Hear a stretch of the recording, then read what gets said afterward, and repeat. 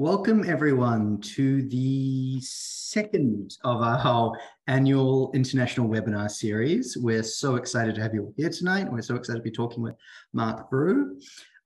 Before we get started, just a little bit of housekeeping and introductions. So I'm Izzy Robinson. I'm the creative producer here at Touch Compass. My pronouns are they, them, and quick audio description. I have long brown curly hair, which is tied up in a bun, so you can't see it. I'm wearing big black headphones. I'm a Pakeha person, black t-shirt, and there's a Touch Compass logo to my left and a white background. So for tonight's webinar, we're pretty relaxed. So if anyone needs to come and go during the webinar, please feel free. What we do ask is please keep your microphones muted. If you'd like to have your camera on, you can. However, if you don't want it on, that is no problem at all. If you're looking at your screen and you're just seeing a bunch of blank images because everyone's got their cameras off, if you click in the top corner where the three dots are, and you can select hide non-video participants, that might make it a little more pleasant. Throughout tonight's webinar, we will be spotlighting those who are talking, so they should pop up as the main image on your screen. In terms of access, we have NZSL interpretation tonight, provided by Platform Interpreting, who will be with us for the entire webinar. And if there are any problems whatsoever that you have with the Zoom, please feel free to send me a message, either to myself or to Zan. We'll be managing the back end of the Zoom and also of the Facebook Live recording where this is going out to as well. So yes, if anything goes wrong, please message us and we'll get to it as soon as we can. In terms of anything else, just sit back, relax, and enjoy the kōrero. Tonight, as I said, we've got Marc Brew in conversation with Touch Compass's Artistic Direction panel.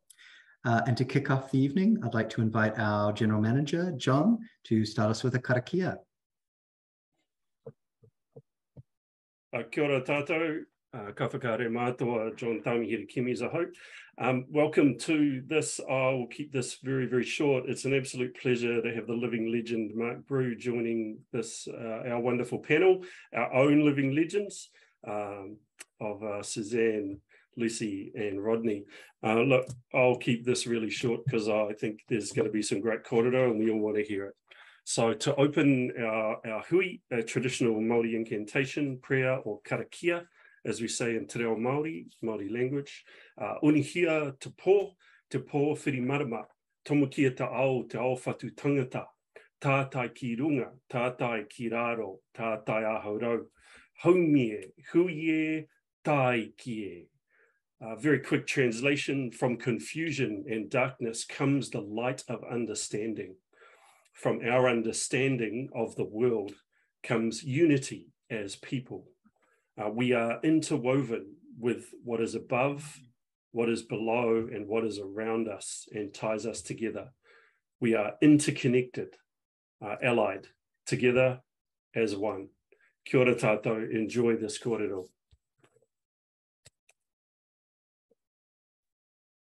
Great, and I'll invite Rodney to start us off with introductions from the ADP. Tēnei te mi atu kia koutou, nau mai, hara mai ki te tautoko koe te kaupapa e tēnei pō, ki te ai ana, ki te mahi ana, ki Touch Compass, hoki ki tēnā mātou. Nō reira, nau mai, hara mai, tēnā koutou katoa. Nō reira, tēnei te mi atu, ki a koe Marc, ki te rangatira hoki o te toi, o Hautupua. You as an artist of extraordinary capabilities, my friend, I welcome you, Marc. Ko taini te waka Ngāti Manupoto te iwi, ko Ngāti Roro te hapu. I descend from the Tainui waka. My primary tribe is Ngāti Manupoto, my sub-tribe is Ngāti Roro. Nō reira, I am very honoured to be sitting beside my sister Suzanne Cohen and Lucy Faiva as part of the Artistic Direction panel. And at the end of the day, what would love do? Tēnei te mihi atu kia koutou.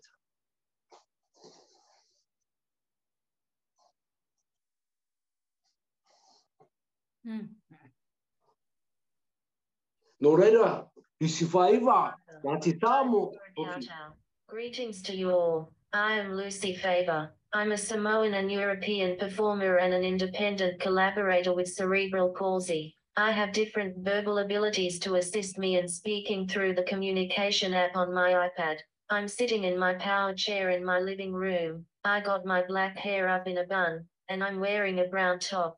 I've been working and performing in Aotearoa, New Zealand and over in Australia with Touch Compass for almost 26 years, but I've been involved with the arts industry since I was in my teens. And also I'm on the artistic direction panel with Suzanne Cowan and Rodney Bell over a year now. I had the privilege of working with other artists and choreographers in their work.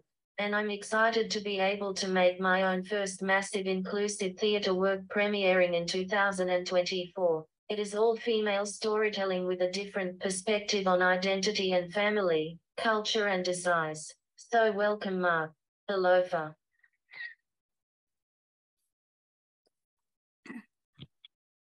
Thanks, Lucy. Kia ora, Marc. Welcome. Lovely to have you here. Lovely to see you. Thank you for getting up so early.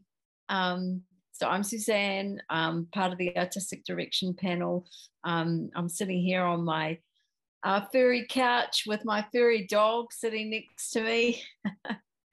and I'm Pakeha, pale-skinned. I've got green eyes. I've got shoulder length, sort of brownish hair. And I've actually got an Aboriginal print behind me by an artist called Bandik Marika. Not sure if I'm pronouncing that correctly, but something I got in Sydney years ago, which I really love. And so excited to be here tonight. Marc, would you like to introduce yourself? Thank you, Susan. Yes, hello, everybody. My name is Marc Brew.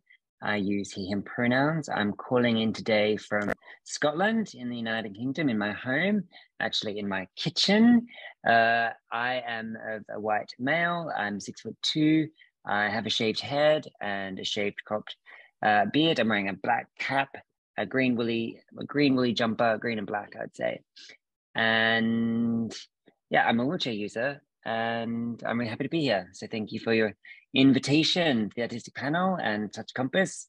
Always a really wonderful place in my heart of all the times I've had the opportunity of working with you all. So thank you.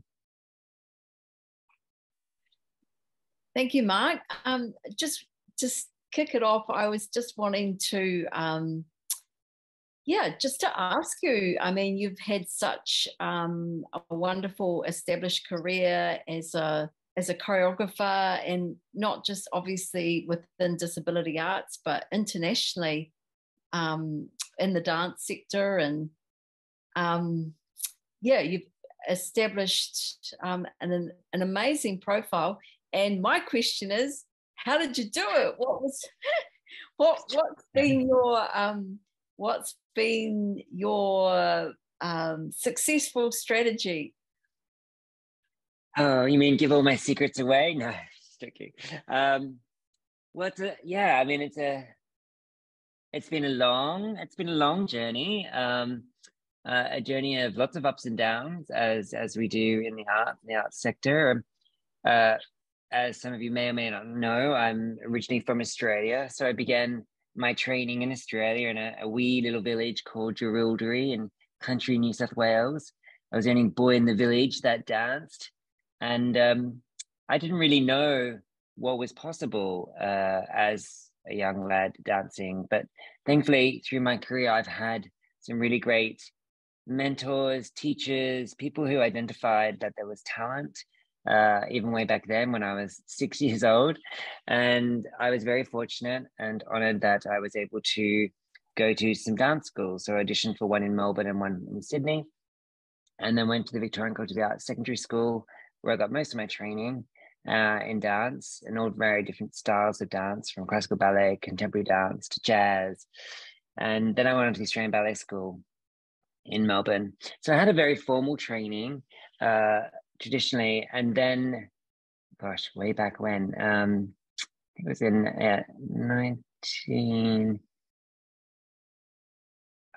24 years ago, let's say. I was living and working in South Africa, and I was involved in a car crash that left me using a wheelchair and paralyzed from the neck down. And that really changed my trajectory as a dancer and as a choreographer. I'd always, through my training, choreographed. Didn't really know what I was doing. I think back then I was, I guess, being a bit bossy and wanting people to like learn my dance routines in my front yard of my house, and just teaching people dances all the time. But then I learned that was choreography. And then through my career, I've been very grateful for the opportunities to also choreograph alongside the dance training. So I did go through that change of transition of going from a non-disabled dancer choreographer to then acquiring my disability and then learning and rediscovering new possibilities as a disabled dancer. And for me, that was a real shift in not just my physical abilities and my physical possibilities, but also in my thinking around what dance meant to me. As I mentioned, I did have a very traditional training, which was, very elitist, very much like trying to strive to have that perfect body of beautiful feet, long legs, turnout, high extensions. And I didn't have that anymore. So for me, dance changed, and it was about expressing myself through movement and through my body now and the way that I move. And one asset for me was no one's moving the way that I'm moving, and it's different and it's unique and it has new interesting possibilities as a mover. So I very much came into it as a choreographer with a sort of artist head of looking at, okay, this is a new challenge. How can I make the most of this? How can I use this in my art of dance and create new possibilities as a dancer and as a choreographer? There wasn't, unfortunately, a lot of opportunities in Australia at the time. So I then looked elsewhere to try to find some windows that are open to fly into, really. So I ended up working in New York for a few years with an artist named Kitty Lunn and her company Infinity Dance Theatre, and also in London with CandoCo Dance Company, which basically, so kickstarted my career again in a sort of an international circuit. So I danced with CandoCo for 5 years. And then after that, I then went freelance to produce and create my own work as a choreographer with my own company, Marc Brew Company. And since then, I've just been making work. I love collaboration, so collaborating with other artists from around the world. And working in the field of integrated dance, working with artists with and without disabilities to create my own work that I want to make as an artist. So I feel very humble and grateful that I've managed to continue my career and also survive as a living and working artist, which is particularly hard in these times. Could we have an interpreter spot, please?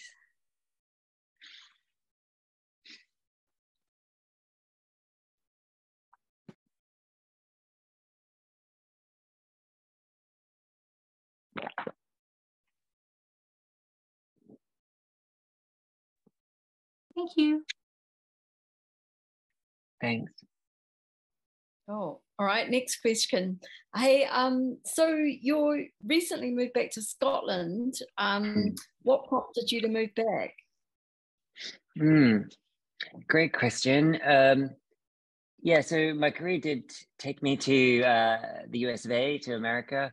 The last 5 years, I was artistic director with Access Dance Company, which is one of America's leading physically integrated dance companies, as they describe themselves.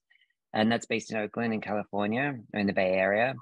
And that was a wonderful learning and growing experience.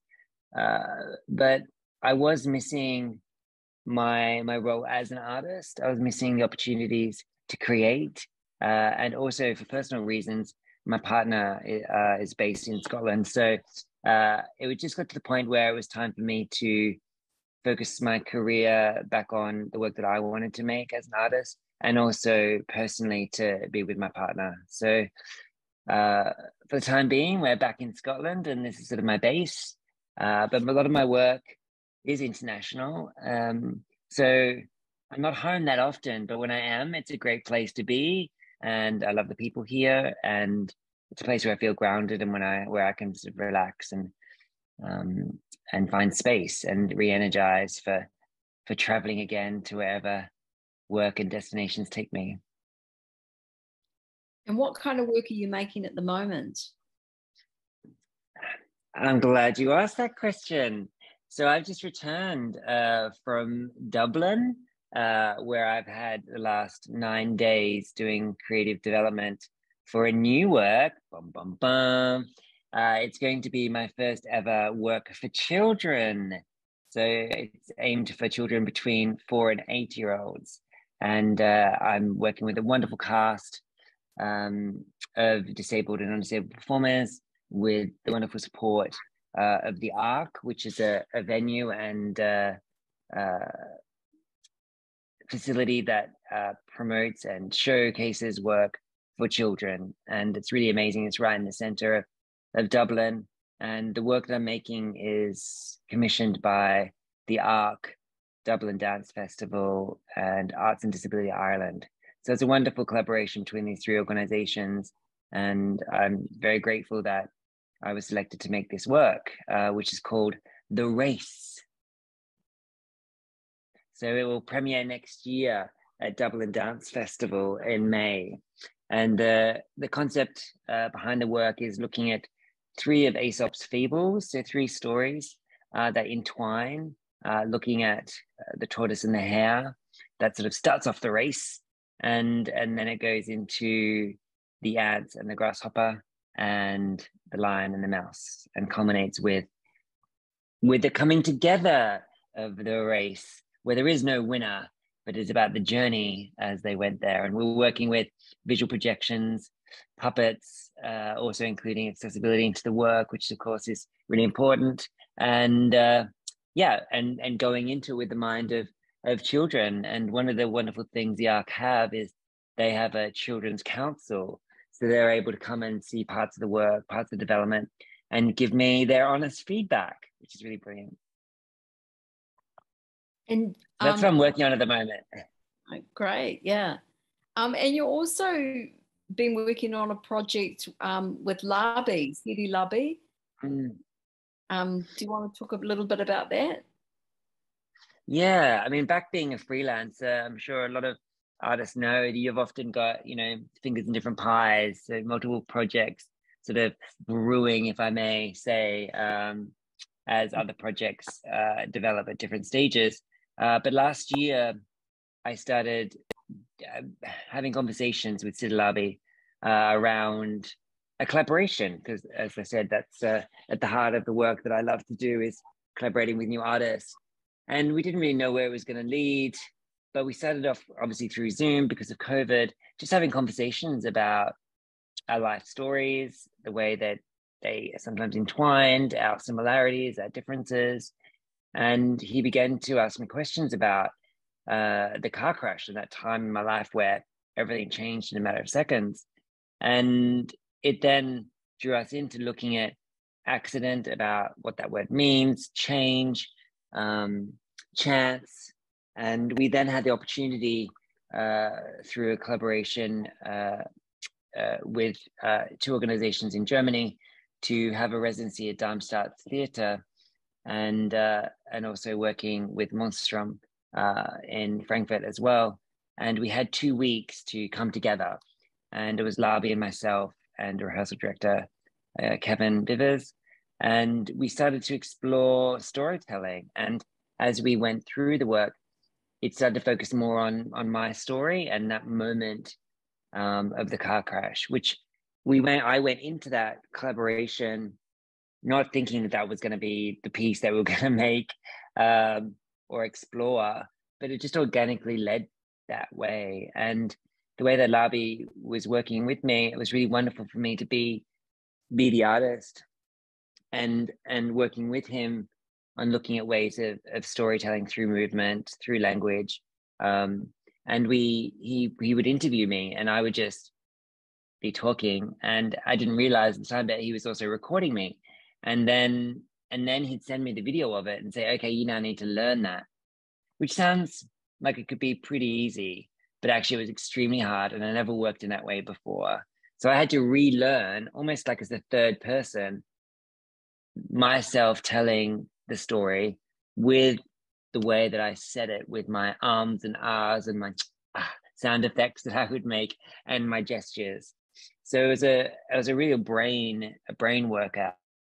And then when we had the residency, we were able actually to work with the car in the studio. So a real car that we were moving around. And for me as a disabled performer, I really love how I can work with different objects and different environments. So that was really fascinating to explore what we could do, and also how we told the narrative of some of the moments that I was interviewed around, and how it came in. So it's early days. We're hoping that the work will premiere in 2024. That's what we're aiming towards. But that's very much a new collaboration that we're both excited about, and looking forward to develop a bit more of that as this year and also next year. So that's pretty exciting. It's going to be a solo work. My last solo work that I made was back in 2015. It premiered for Now I Am. So once again, it's an important piece and a part of my journey that I'll hopefully be able to share on the stage. And we've also spoken about making into a film as well. So it sort of has two strands: a live production and also a film. So watch this space. Sounds very exciting. Oh, I was just curious, Marc, about how your choreography has shifted over the years. You know, can you see kind of an arc, or you know, sort of, or where do you think it's heading? I'm just kind of curious on your choreographic trajectory. That was hard to get out.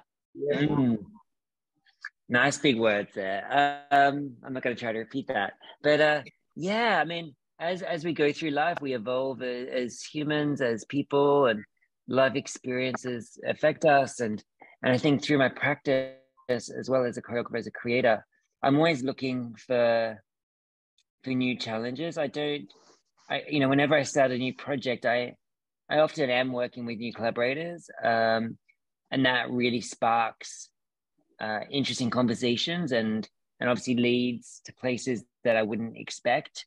Often I go in with an idea and a concept, as I mentioned, for the children's work, but it's not really until I work and develop the idea with other people that it sort of evolves in sort of unexpected ways, or develops deeper into a process. I also, enjoy working with different dance artists, and often when I give a task or an exercise or choreographic material, it's always up to how they devise or how they develop it as well. So I feel I come in with trying to challenge myself and to challenge the artists I'm working with, but then in return, I get so much from the artists and the collaborators I work with, and how they could question or how they interpret. So I feel like the work does organically grow and develop. Maybe my focus changes in regards to what is interesting to me at this time. As an example, working with this new work for children, it's definitely made me think about, obviously I'm not making this work for a contemporary dance scene, so I have to sort of put my sort of ideas and thinking around how this would work for children, how this reads, would this, appeal to an audience? So I am really thinking about that audience, and that's why the Children's Council is so great to be able to sort of share and feedback. And through my work, I often would bring in people to support the work, or work with the dramaturge as well to look at how the narrative is developing. And I think having those voices in the process is really important to me. So I feel, in answering your question, Shirley, I feel like my work has evolved and I guess matured through the years, but that's also reliant on what my focus and interests are. But I do specifically try to go into a new project or a new creative development with a fresh new book, with fresh new pages of unwritten words and language and movement to see what could happen next. And have your processes changed in recent years? I mean, yeah, I mean, I think as we go, well, my experience, often, you know, I have developed, I guess, my little tool belt of things that I know that will work as a choreographer. So, you know, different task or an exercise or movement. I know, or I have an idea about the type of movement that may create or how people would interpret that. So sometimes I do use some of those tools, especially when I'm getting to know a new group. When I am asked to do a commission for a new company or a new group of artists, sometimes they have not had the opportunity of working together. Sometimes they have, but I have not had that opportunity to work with them. So it's really important that I can build a vocabulary of understanding of what I'm meaning when I'm saying a certain word. So looking at my language and how dancers will interpret that. For an example, I may say the word shunt or shift or chug, and just looking at how they interpret that word in their body and the sort of movement that I'm looking for. And often when I go to different countries, I have to find a different word or a different sound to get that quality of movement I'm looking for. So that sort of affects the learning and development of sort of building trust with the group of artists I'm working with, building a mutual understanding and respect of working together. We can swap interpreters just before the next question. Thank you. Sure. And yeah, feel free to jump in, Rodney and Lucy.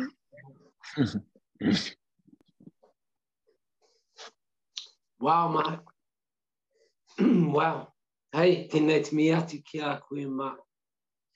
What I'm interested in, is that okay, Suzanne? I jump in? Babe? Yeah, absolutely. Hey, Mark. Is the interpreter swapped over? Yeah. Mark, hey, whakahokia ki te pāpaka a nui a Māui. What does it mean for you to return home? And is that a place of rejuvenation, or is it a memory, or something that enhances you, or something that I'd just like to know. Yeah, beautiful question, Rodney. The last work I made for Access Dance Company, where I got to meet you, Rodney Bell, and had the pleasure of creating with you in the years past, was a piece last year called Roots Above Ground. And it was a piece I made that was very close to my heart, where I was really questioning where do I want to lay down my roots? Where are my roots? Where do I belong? And I was asking that question to the artists and the dancers I was working with. You know, what is home? What does that mean to you? That's it. What is belonging? Where do we belong? And for me, going home, you know, for me is being with family, being with the ones that I love, you know, unconditionally, and that love me unconditionally. And, you know, all my family are back in Australia, and I've not been back home for 3 years now due to COVID. But I am really, really, really excited that I will be back in the end of November for a bit of December. So that'll be the first time I've been back in 3 years. And yeah, home means a lot to me, and family, and it is a place where I feel I'm grounded, and I rejuvenate my soul and my spirit, and being with family, especially as a world traveler, someone who travels around the world for work. I do often miss that it's not so easy to get home. Obviously, Australia and New Zealand are so far away. So it's a long plane trip, and as a person, as you know, with somebody with a disability, it's not always the easiest to travel either.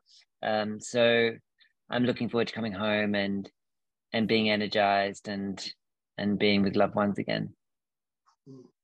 And Mark, I have another question for you, because you know the masked warriors that sit at the background, that make us look good. What's the intention of you to enhance the people, like the stage crew, all those warriors that hide in the shadows, Mark? What do they mean to you? They mean everything to me. I mean, without the team, you know, that I'm working with behind the scenes, in front of the scenes, none of my work, the work I'm making, would not be there, would not be present, would not happen. So I'm always very grateful and for how the team works together and how we build a work. And it is, you know, from planting that seed at the beginning with people. And, you know, often as an artist, it's a scary thing because I don't know often what the outcome exactly is going to be. I have an idea, a concept that I'm wanting to create. Often I work in images, so I have these particular slideshow images of things I want to create during the making. But to know what that finished product is unknown, and it's scary to sort of put yourself out there and go, I don't know exactly what this is going to be, but by working with you all, we can realize what that would be. And, you know, with the support team that I have and the artists I work with, it's really important that they also learn about, you know, disability, accessibility, and inclusion in around the making of the work. So it's a journey that we all go on together. Nā mihi, Mark. I want to ask one more question to you, my brother. What do you do to enhance your mana? What nutrition or what sort of focus do you take in to enhance your mana to be present right here today? Mark. Yeah, I think for me, it's about, trying to find that balance and being in nature and having time away, you know, meditating, doing things for me that I need. I have animals, so being with my animals, I have 3 dogs at home, and I think that just helps to ground me. And yeah, being in nature, having space and time away from the noise, you know, especially in the world of the internet and social media. There's always so much going on, so I need to switch that off and then go more internal and have time and space for me. And often people see me as an extrovert, as someone who is always outgoing, because often I have to be with the work that I do, but I'm actually an introvert, and I actually enjoy my alone time, and I think I need that because I need to re-energize myself, because it is a lot to always be that one that is making other people feel comfortable to be around you, or to ensure and to lead a project, or to work with artists, holding that space for others. It can be exhausting. So I either need to, like, you know, get my duvet, get my blankie and get comfortable and just have some time out on my own with nature and with my animals. Well, thank you. Nā mihi atu ki a koe, my brother. I like to bow my head and thank you for full of words. Hey, I might have been difficult at the time, my friend. But Never, Rodney, never. I am honoured to know you, Marc Brew. And thank you so much for sharing this virtual air with us as an ADP. Tēnei te mi atu ki a koe rangatira. Tū mai, whakatū mai, hau mai, huki ki tēnei. Wow. Thank you, Mark. Maybe we'll share. No, thank you, Rodney. Virtually. Yeah. Thank you, Mark. Thank you, Rodney. And I think, you know, like all the artists I've had to work with, I mean, that's one of the things I love the most about collaboration around working internationally with other artists is the beautiful richness of the different people I get to work with, like yourself, like Suzanne, and other people in different companies or independent artists. You know, I learn so much from others, and I take a bit of each of you with me as I go on through my journey. So that's really, you know, inspired, I hate to use that word, but really fed my soul, let's say, in regards to creative possibilities and nurtured me as a maker. So I thank you all for being a part of that journey with me. Tēnā koe. We're going to bring you here, Mark. So pack your bags. Pack your bags. Bring you. Hi, Lucy. Thanks, After your accident, has it changed to your life as a person in a wheelchair? Has it changed you as a person, as somebody who's using a chair from the car crash? I believe that's the question. I'm still Marc. I think I will say I never used to be so patient, and now I've definitely learned to have more patience. So going through that experience of, as you waiting in hospital, waiting for someone to come and in the beginning not being so fast, to be able to maneuver in my chair. I think it's definitely helped me grow as a person, as a human, in regards to patience, learning how to try to be clear in what I'm wanting and what I'm describing. And as a choreographer, when as a non-disabled artist, I used to just get up and show the moves and go, everyone, okay, dance like me, move like me. And then as a dancer using a chair, I wasn't able to do that. So I had to then develop my skills around communication and how do I get that idea out of my head at that amazing lift, turn, jump through the air that I imagine is going to happen to people who move differently to me, and I'm not able to get up and demonstrate and show that. So I've really developed a way of using words, using sounds, using language, demonstrating with my upper body, as well as images of, say, for instance, like as if, I want this feeling of swing, as if you're swinging on a swing that then flies off into the water. So really trying to use imagery as well to give quality of movement. So I've really learned through these years, through having a disability, around how I communicate, engage, and get my ideas out. And often that amazing idea and lift, jump, turn, fly through the air that I imagined, it doesn't really happen like I imagined, which can be frustrating. But also,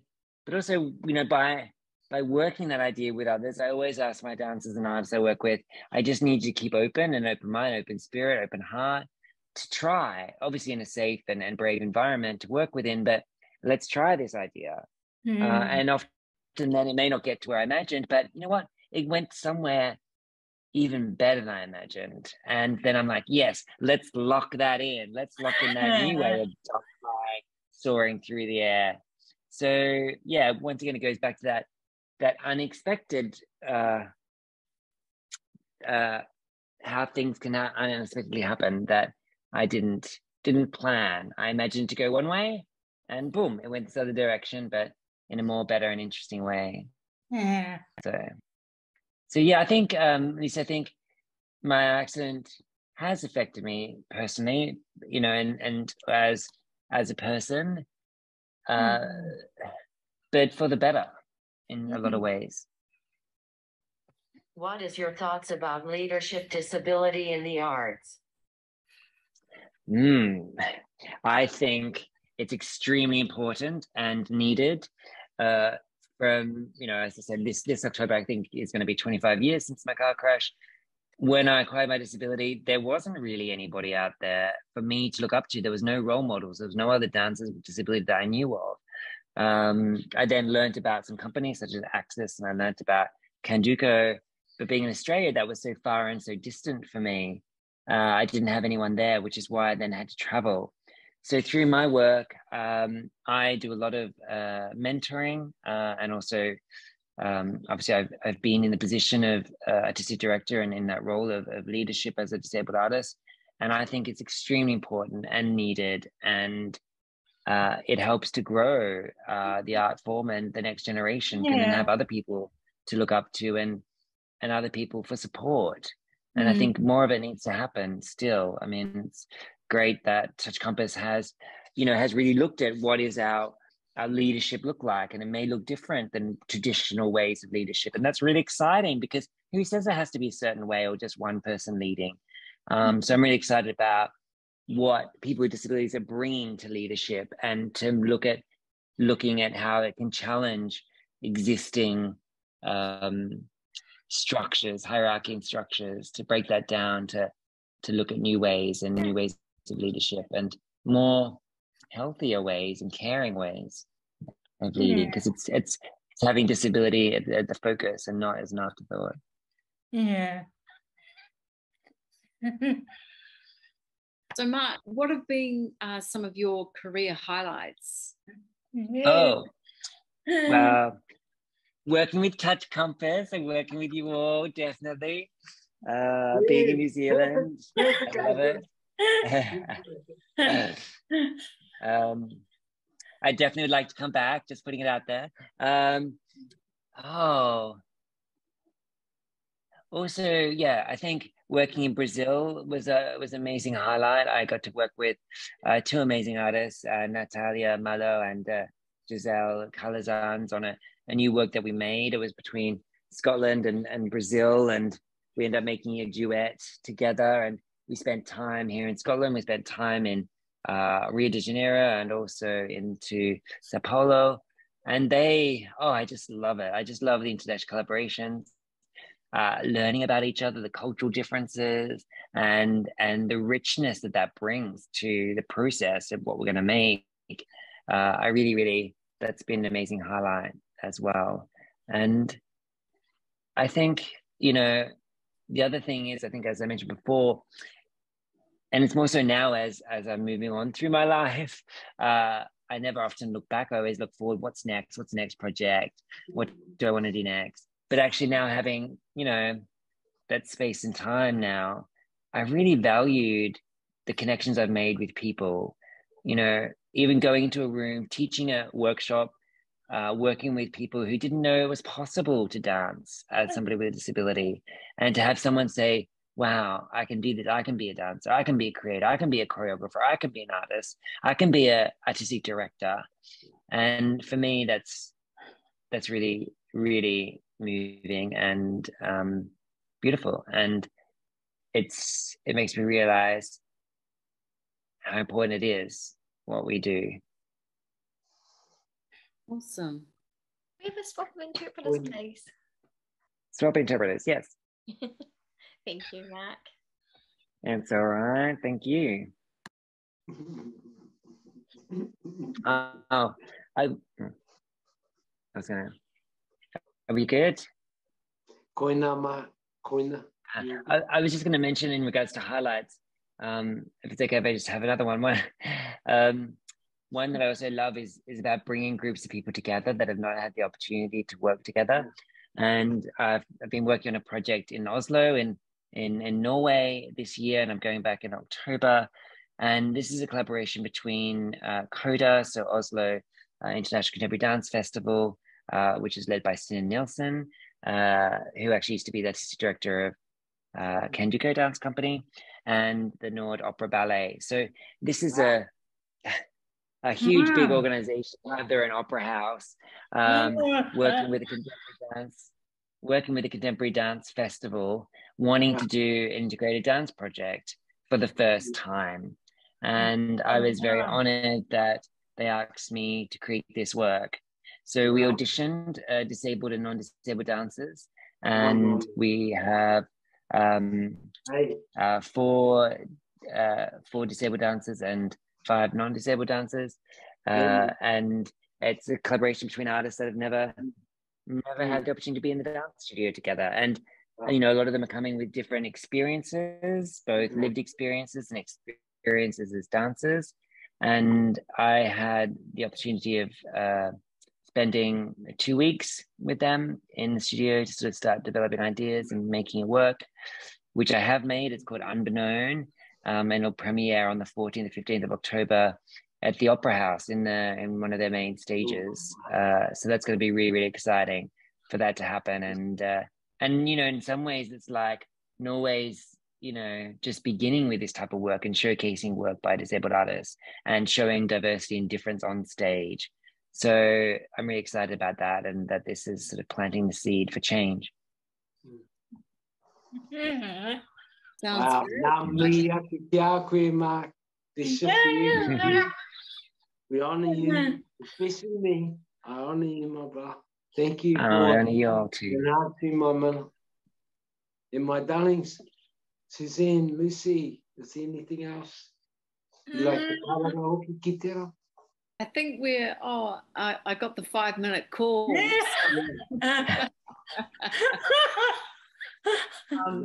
So, yeah, no, I think we're all good. Yeah. We need to open it up now, Izzy. Yeah. Thanks, everyone. Thank you, Mark. I'm jumping in because we've got so many questions coming through on the chat, and I wanted to make sure we had enough time to answer some of them. Marc Brew in the house. Hola, amigas.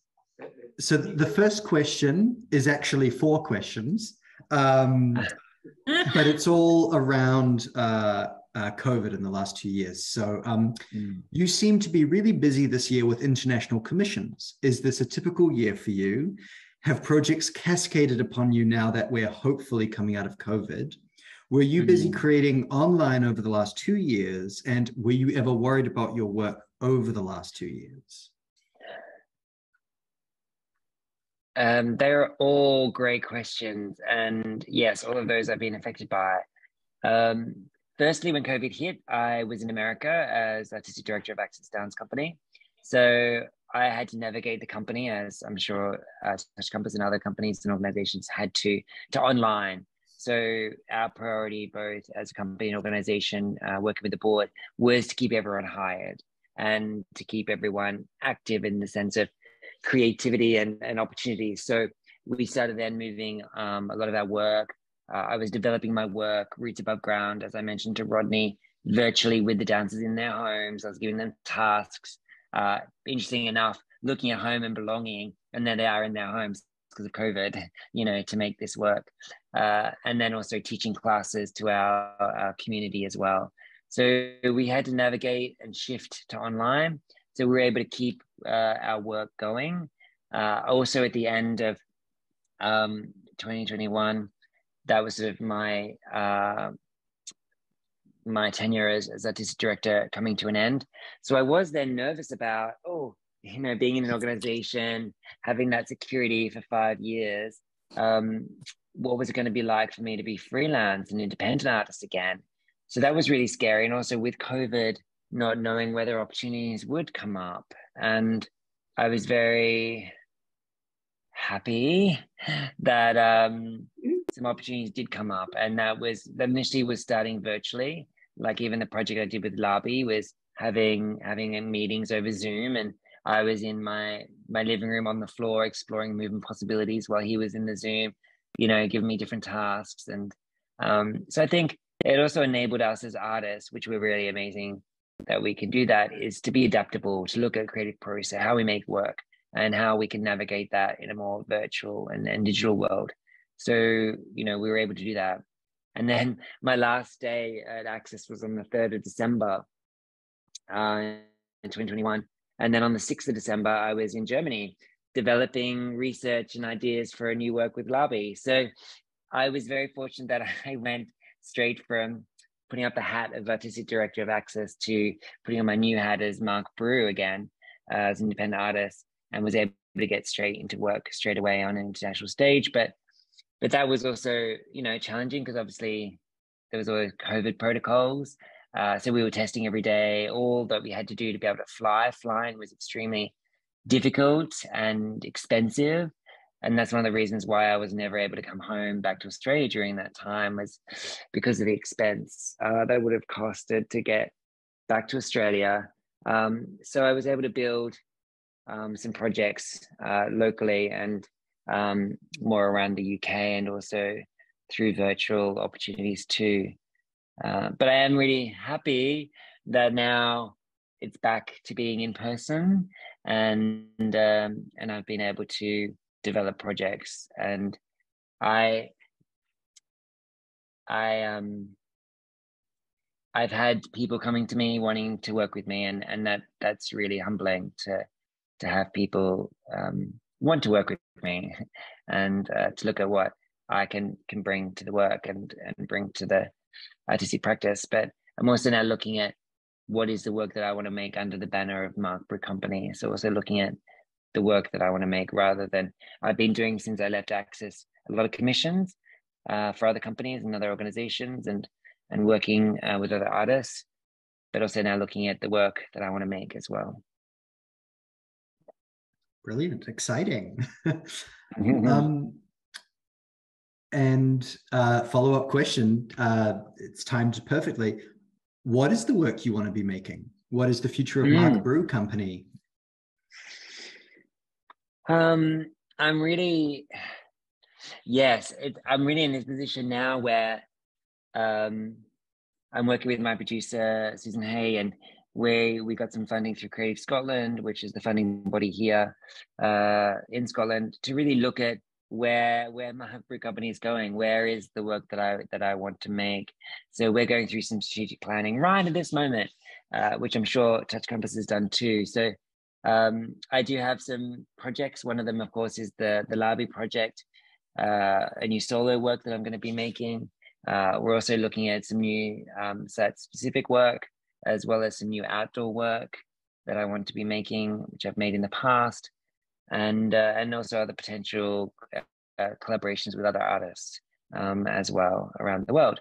And also we're also talking about how I can now create opportunities to sort of share this knowledge and these experiences that I've had and the practice that I've developed as a maker and working inclusively. So we're looking now at how we can build sort of more engagement opportunities to engage with other disabled artists, to come together. One of the things I was really proud of with working at Access Dance Company was developing their first ever choreo lab for disabled choreographers, which I'm really grateful is continuing on under the director of Nadia Dame. But working with disabled artists, helping support them, mentor them, is something that's really important to me. So I'm looking for developing opportunities like that. Brilliant. Sorry, there's just so many questions. I'm choosing which one to go with next. Are you confident to go anywhere to teach and choreograph regardless of language and or cultural barriers? I wouldn't say I was confident. I would say that I'm game. I'm up for a challenge. Often, there are specific things I need in regards to my own access needs. I'm an access writer, so I can do the best I can do. But I've been to lots of places where it hasn't been accessible, and language is English is not always the first language, but that excites me as well. It's once again going back to making sure that we have a team that are willing to support and are all there to sort of explore, and how we can support each other is what makes it important. But I've always been wanting. You made me think about places I haven't been, and I've always wanted to go to India and explore, working in India, but I've also been nervous about, the infrastructure in India and so forth. But if an opportunity came up, I think I would be excited to try.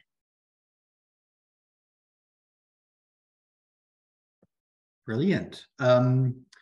Cool. So I think we've got time for a few more questions. I want to follow you. Go ahead, Rodney. I want to follow you, Matt. Yeah. So simple but big question here. What has been the most challenging project for you and why?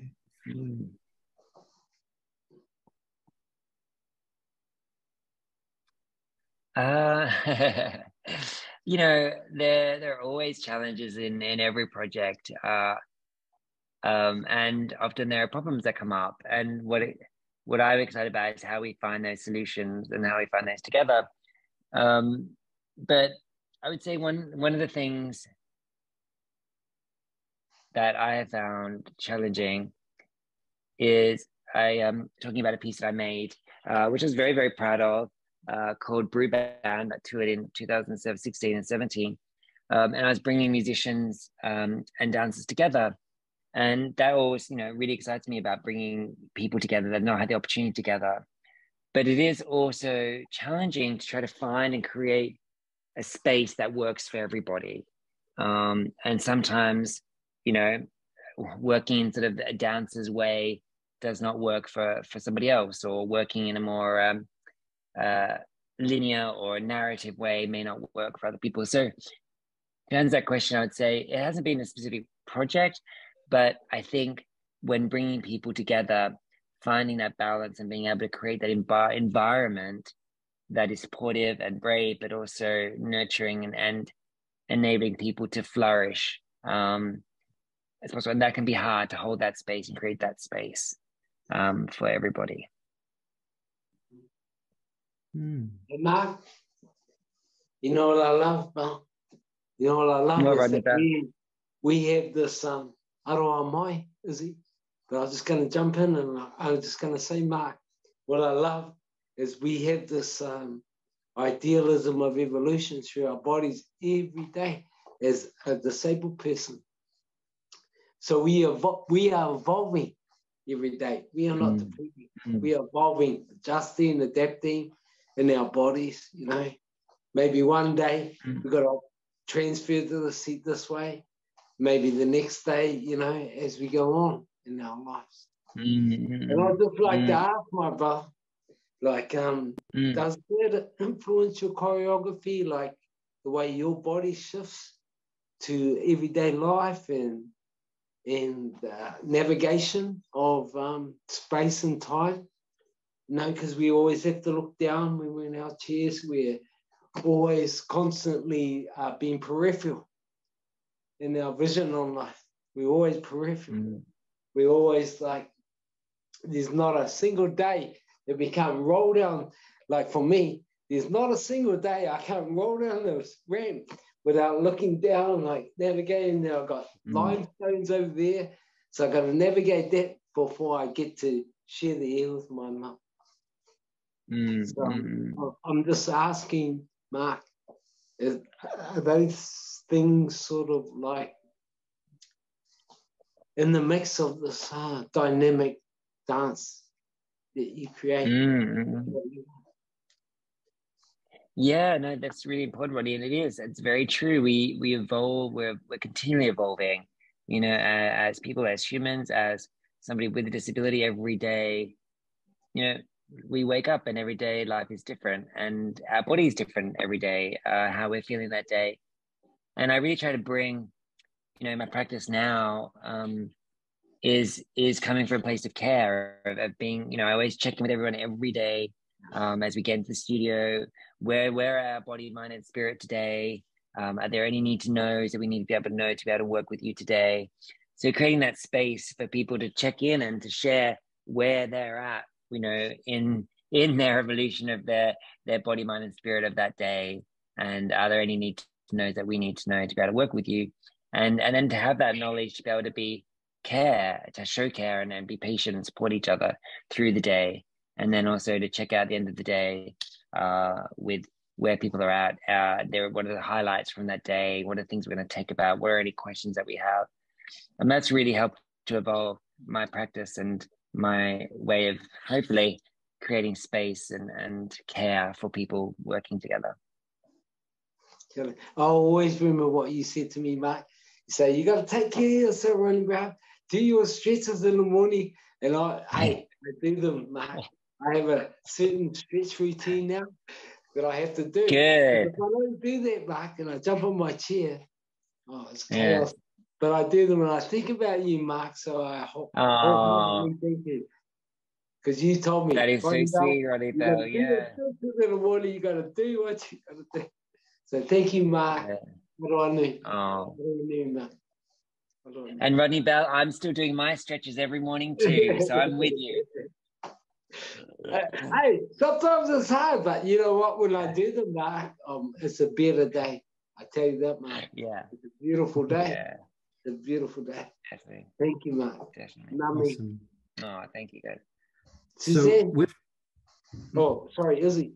Sorry. I was just going to jump in and say we've got time for one more question from the chat. But before that one, I just want to check in, Lucy and Suzanne. Do you have anything else you had for Mark before we end with our final question? I'd just like to say one thing, Izzy. Whakatūana tō mana Marc Brew. Whakatūana te pāpaka nui au, nui hoki ki tangata koe. E kanikani hoki ki a toi. I ngā waka tō, my friend. Mark, thank you for being a seedling of Australia to triple out over here and bless us with all good things, my friend. I will never forget. Thank you, Mark. Nami. Thank you, Rodney. So, Mark, final question. It's popped up in the chat now a few times. So I'll phrase all these questions into one just to make it easy. What will it take to get you to come to New Zealand sometime soon? Money. No, money. Yeah, there you go. Yeah, I'd be back in New Zealand in a flash. The times I've worked with Touch Compass, and every time I've been there actually has been with Touch Compass. So as I mentioned, Touch Compass has a big place in my heart, working in New Zealand. And you know, when I have been there, I've also been able to like hire a car and drive around into the beautiful countryside. And I do look forward to coming back and exploring more. And I think we just need, an invitation, and the financial support to be able to support that invitation. But I would be eager and willing, without holding back, to be there in a flash. Well, good to know. We will keep that very close to our hearts as we plan our next few years. Well, thank you so much, Mark, for your conversation. Thank you, Suzanne. Thank you, Rodney. Thank you, Lucy. Thank you, everyone who tuned in tonight to watch. I know it's late on a Tuesday night or early on a Tuesday morning for you, Mark. We will be posting the recording of this webinar online. Usually takes us about a week to go through and make sure we've got all our captions right. But it will be posted with full English captioning and everything else you've seen here today. If you want to know more about Touch Compass, you can always email me at producer@touchcompass.org.nz, or you can just check out our website, which is www.touchcompass.org.nz. And we'll see you all next time, we hope, for our next conversation on, oh gosh, I hope this is right, but I'm pretty sure October 3rd with Dan Dorr, another countryman of yours, Mark. Yay. Yeah, and so thank you. And if you have any final words of wisdom to share, please do before we pass it over to John for our closing karakia. Yeah, gratitude is attitude. Thank you, everybody. Thank you. Lovely to see you. Thank you, Suzanne. Kia kaha, Mark. Kia ora tātou, John Tamahiri Kemi's a hope. Forgot to turn my mic on. It's like are you on? You're on mute. You're on mute. You're on mute is like the language of the last 3 years, isn't it, Mark? Indeed. Yeah. Look, ngā mihi nui ki a koe, mō te kōpapa tēnei wā. Thanks so much for all your energy in supporting this purpose of this time. Tēnā rau atu koe for your kōrero, your whakaaro, your words, your thoughts, your conversation. As my learned colleague Rodney Bell would say, gratitude is the attitude, and our attitude is full of gratitude for what you've given us today. Again, just stunning and lovely, open-hearted, frank sharing, just awesome. I'll close this out with a traditional karakia. I think it's appropriate. Kia whakaria te tapu, kia wātea ai te ara, kia tūriki whakataa ai, kia tūriki whakataa ai, haumie, huie, tai kie. A translation for you, restrictions are cast aside. The path is now clear for us to return to our everyday lives. Richer for this conversation, allied together in thoughts and hearts and as one. And as a final comment, I would just add, let's keep the kōrero alive, about getting you here for a workshop sometime in the next year to 2 years. I think it would be fabulous to reinvigorate, as you did once before with the wonderful Run resource program. I know our education team are hungry to develop new resources, and it would be stunning to have you here. I think I'd speak on behalf of everyone like that without too much concern. But again, Ngā mihi nui, mo te tautoko ki te kaupapa e tēnei wā. Thank you so much for your support of this time. Our International Creative Leadership Series is really all about bringing the great minds from around the world to little old Aotearoa, and thank you so much for playing your part again and sharing your heart, your thoughts, and just wonderful gems of information. Kia ora. Thank you. Love you, ma. I'll see you in the Māori Thank you, minute. everybody. I'll see you in the Māori minute, ma. Be in touch. Will do. Thank you, everyone. Love to see you all. Thank you for the invitation. I appreciate it. Thank you. And good night, everyone. Thanks for tuning in. See you next time. Bye. Bye. Bye. Bye. Bye.